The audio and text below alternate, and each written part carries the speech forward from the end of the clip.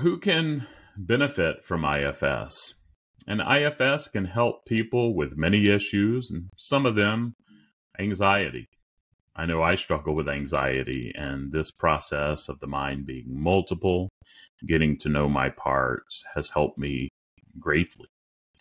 Depression.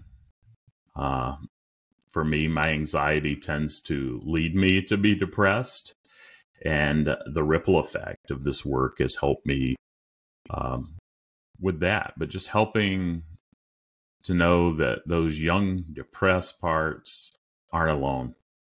There is a broader system, and ultimately that self also has aspects that are bigger than us, more of a mystery that's hard to understand, and that's comforting for me.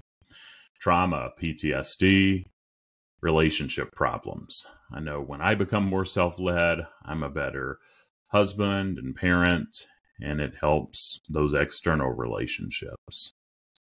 Low self-esteem. Through this IFS process, you get more confidence and trust in yourself. And then more addictive tendencies. And then also eating disorders, addiction, and other tendencies to be more dissociative and compulsive. It's helpful with that. And I know I tend to turn to food a lot. And I've noticed that I can pause and realize that that's a part.